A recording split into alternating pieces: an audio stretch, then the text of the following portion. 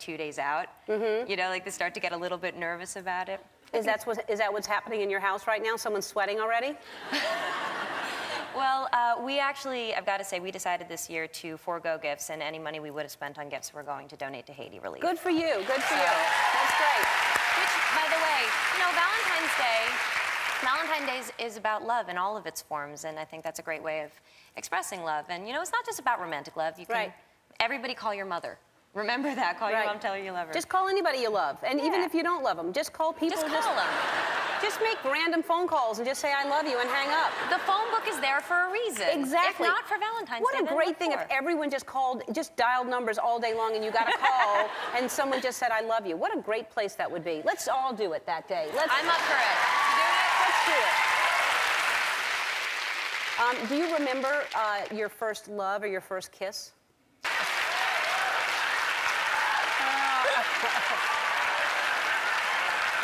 Oh, God, I am forever doing that all the time. Am I blushing? No, it's great. We have our promo. Come on, let's look at you on the cover of, this is GQ, British GQ. And did you go in and say, I want to look like this, or did they spring this on you? Well, well, who doesn't want to wake up in the morning and just be like, I'm going to throw my arms above my head and look like that? But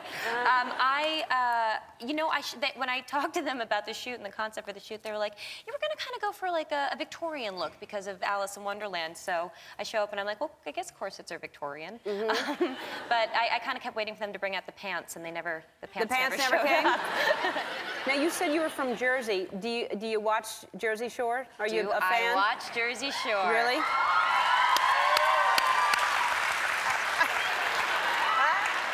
Gotta do the fist pump. And who's your favorite? Oh, well, oh gosh, I love Snooki. Snooki has my heart. Well, we had them on the show this week, last week, I can't remember. This week, we played Know or Go with them, and pretty smart, so I think she'd probably be like the fetish girl. So then I started to do research about fetishes. There were so many. And the craziest one that I heard was that a man, the only way that he could climax was if he was being yelled at by a woman wearing all leather while he was naked under a trench coat on his hands and knees, pushing a hard-boiled egg across the floor.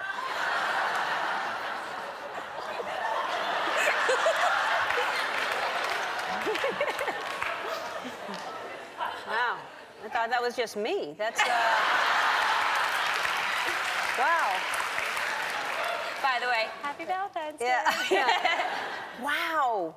And it had to be hard-boiled egg. Couldn't just be an egg. It had to be hard-boiled and... I kind of was really curious about the process of elimination for him to arrive at that, you know, kind of, I don't know, technique. Right, or just to get there, like, almost, I'm missing something, almost. Just what is it? I mean, I felt good, but there was something missing. I'll try an egg. Maybe it's got to be hard-boiled. That's crazy. Did he go past it? Did he, like, diet for Easter? Like, what did he do? Something, well, usually, I guess you hear those things as you hear there's something that triggers that, but what gets to that? What happens as a young child that is what's exciting? Too many egg salad sandwiches? I don't know. That fell on the floor and...